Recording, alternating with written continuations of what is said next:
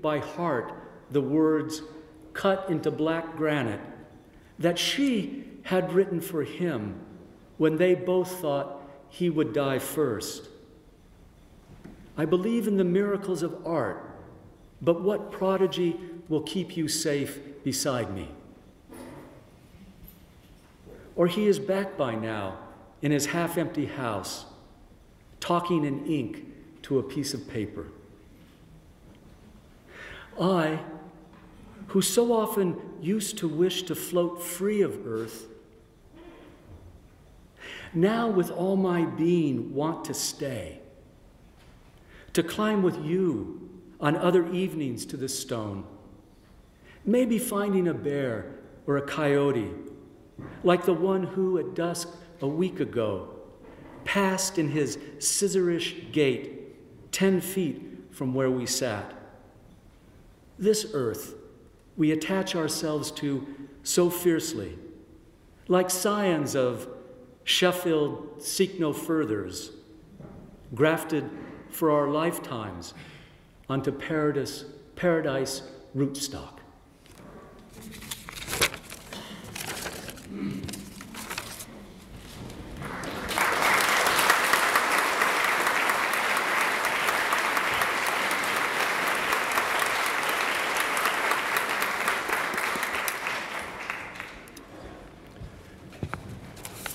When I was 17 and a freshman at the University of Arizona, Galway came to our school and read from the manuscript of the book that would soon be published, the Book of Nightmares.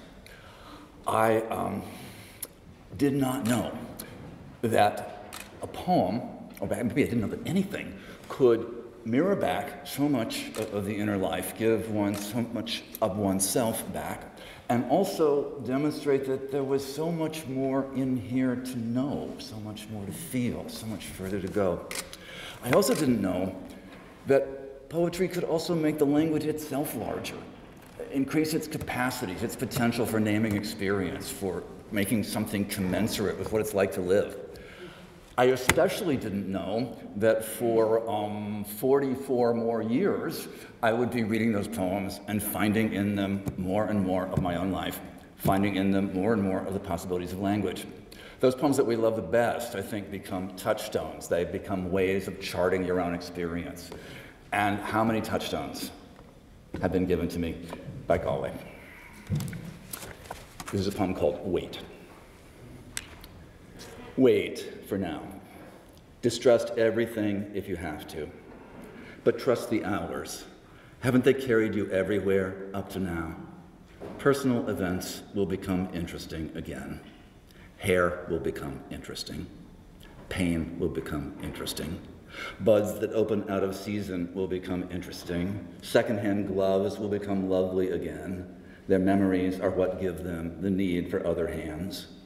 The desolation of lovers is the same. That enormous emptiness carved out of such tiny beings as we are asked to be filled. The need for the new love is faithfulness to the old. Wait. Don't go too early. You're tired, but everyone's tired, but no one is tired enough. Only wait a little and listen. Music of hair, music of pain, music of looms weaving our loves again. Be there to hear it. It will be the only time. Most of all, to hear your whole existence, rehearsed by the sorrows, play itself into total exhaustion.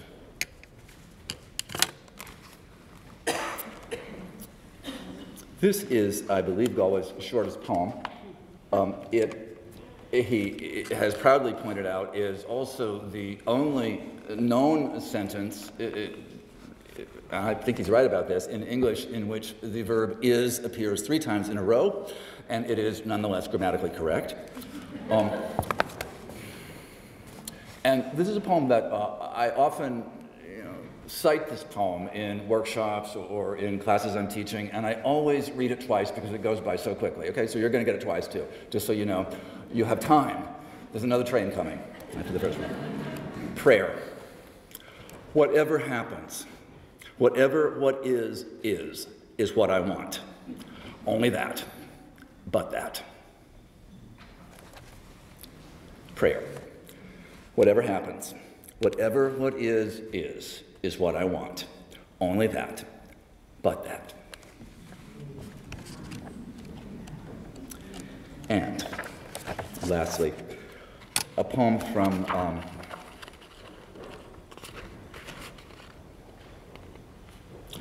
the past called That Silent Evening.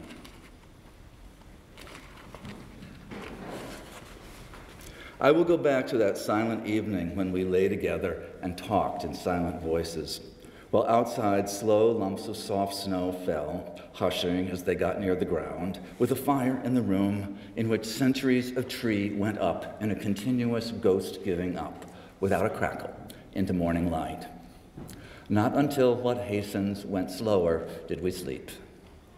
When we got home, we turned and looked back at our tracks twining out of the woods, where the branches we brushed against let fall puffs of sparkling snow, quickly, in silence, like stolen kisses, and where the scritch, scritch, scritch among the trees, which is the sound that dies inside the sparks from the wedge when the sledge hits it off-center, telling everything inside it is fire, jumped to a black branch, puffed up, but without arms, and so to our eyes lonesome, and yet also, how can we know this, happy, in shape of chickadee, lying still in snow, not iron-willed like railroad tracks, willing not to meet until heaven, but here and there treading sloppy, kissing stops.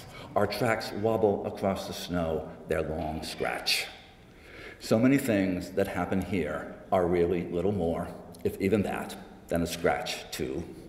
Words in our mouths are almost ready already to bandage the one whom the scritch, scritch, scritch, meaning if, how, when we might lose each other, scratches, scratches, scratches, from this moment to that. Then I will go back to that silent evening when the past just managed to overlap the future, if only by a trace, and the light doubles and casts through the dark a sparkling that heavens the earth.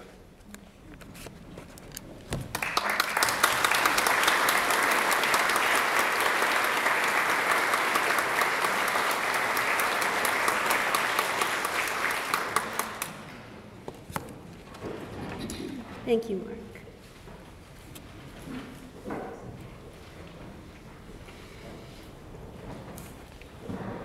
I'm going to read part 7 of Under the Maud Moon.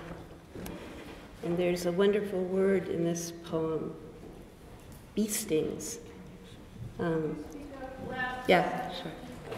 Is that better? A little bit.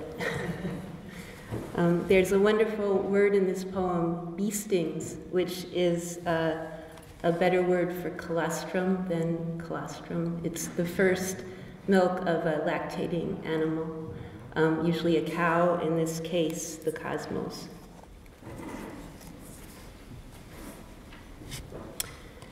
When it was cold on our hillside, and you cried in the crib, rocking through the darkness, on wood knifed down to the curve of a smile, a sadness stranger than ours, all of it flowing from the other world.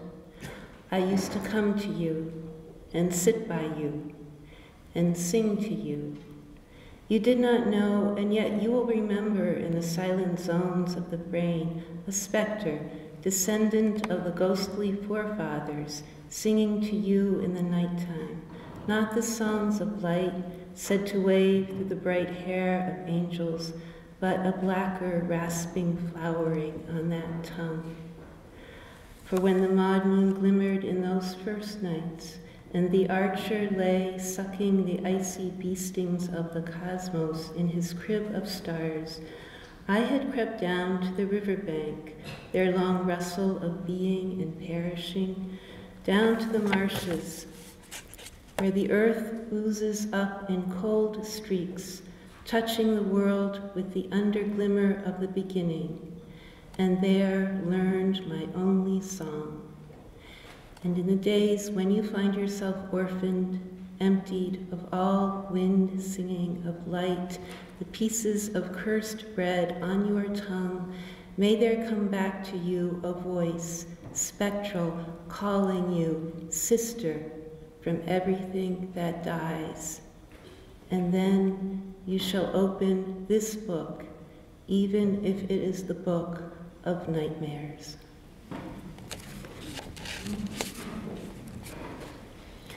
This book,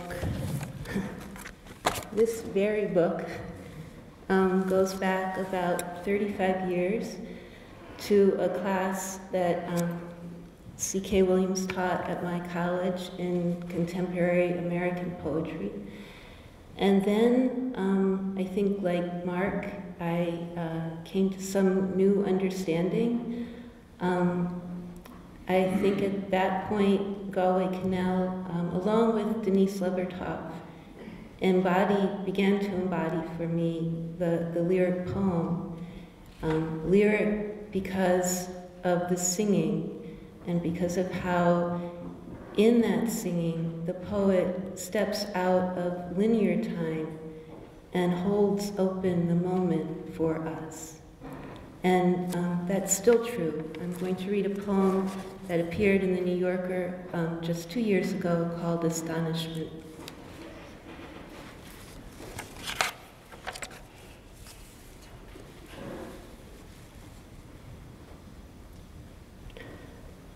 Orlocks knock in the dusk. A rowboat rises and settles, surges and slides. Under a great eucalyptus, a boy and a girl feel around with their feet for those small, flattish stones so perfect for scudding across the water. A dog barks from deep in the silence. A woodpecker, double knocking, keeps time. I have slept in so many arms. Consolation, probably, but too much consolation may leave one inconsolable. The water before us is hardly moved except in the shallowest breathing places. For us back then, to live seemed almost to die. One day a darkness fell between her and me. When we woke, a hawthorn sprig stood in the water glass at our bedside. There is a silence in the beginning. The life within us grows quiet. There is little fear. No matter how all this comes out, from now on it cannot not exist ever again. We like talking our nights away in words close to the natural language which most other animals can still speak. The present pushes back the life of regret. It draws forward the life of desire. Soon memory will have started sticking itself all over us. We were fashioned from clay in a hurry. Poor throwing may mean it didn't matter to the makers if their pots cracked. On the mountain tonight, the full moon faces the full sun. Now could be the moment when we fall apart or we become whole. Our time seems to be up. I think I can even hear it stopping. Why then have we kept up the singing for so long? Because that's the sort of determined creature we are. Before us, our first task is to astonish, and then, harder by far, to be astonished.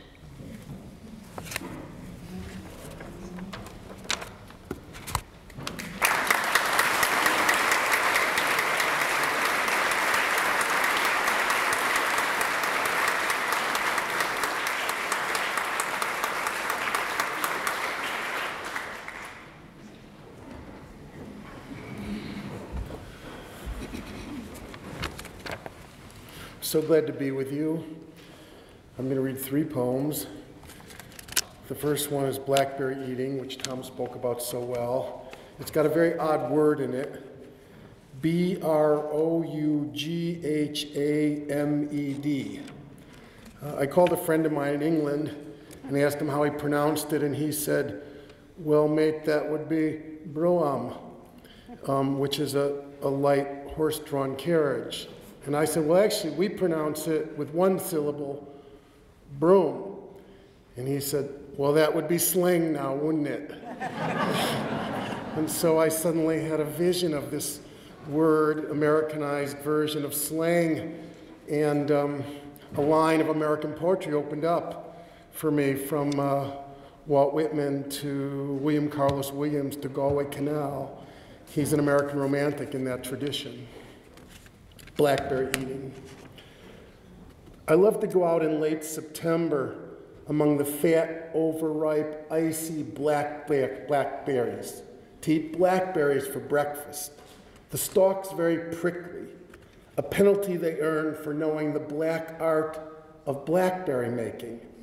And as I stand among them, lifting the stalks to my mouth, the ripest berries fall almost unbidden to my tongue, as words sometimes do, certain peculiar words, like strengths, or squinched, or broom, many-lettered, one-syllabled lumps, while I squeeze, squinch open, and splurge well in the silent, startled, icy black language of blackberry eating in late September. I've chosen 3 poems for you, and I've got a point. And I've chosen these poems to prove my point. And the point is that most of the poetry of the 20th century is a poetry of despair and negation and dread. And that poetry begins with one of the great poems of English poetry, T.S. Eliot's The Wasteland. And I believe that Galway Kinnell's work acknowledges the nightmare, but takes a radical turn against that. And that one of the great poets of despair also turned himself into a great poet of celebration. And that element of celebration and praise is extremely rare in poetry.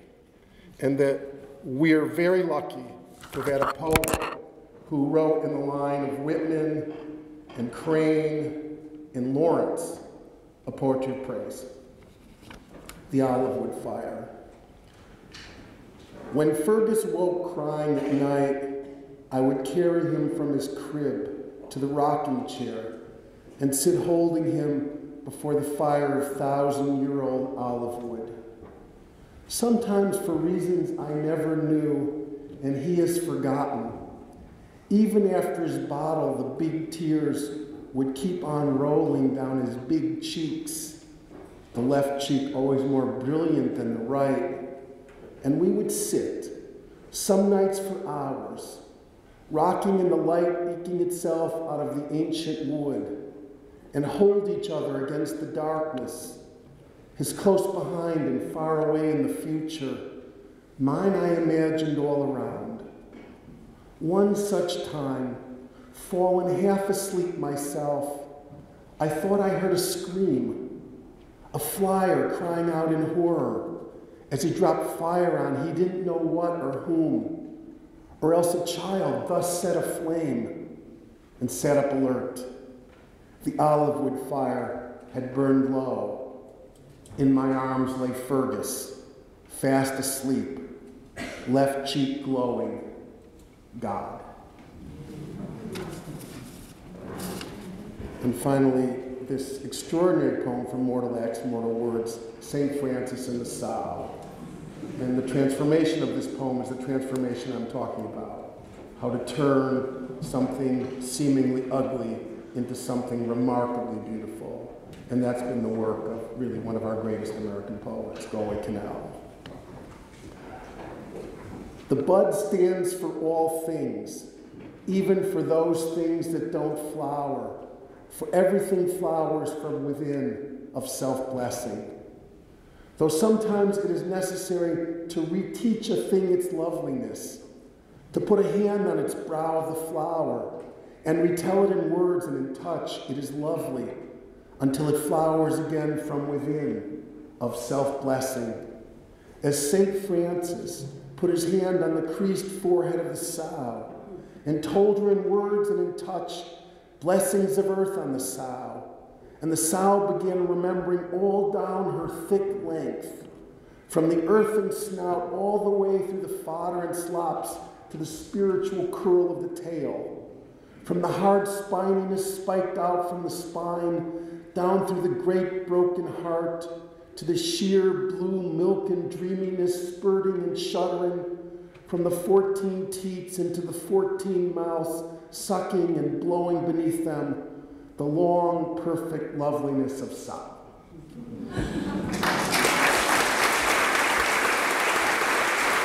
Whatever happens, whatever what is what I want.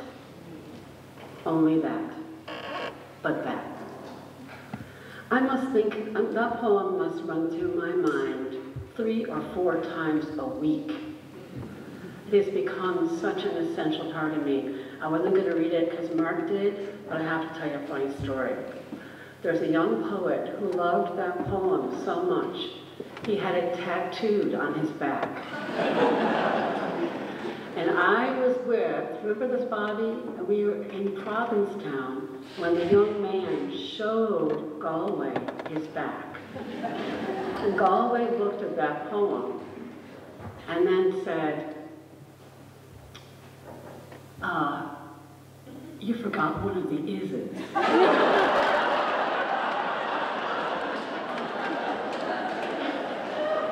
There were only 2 is's.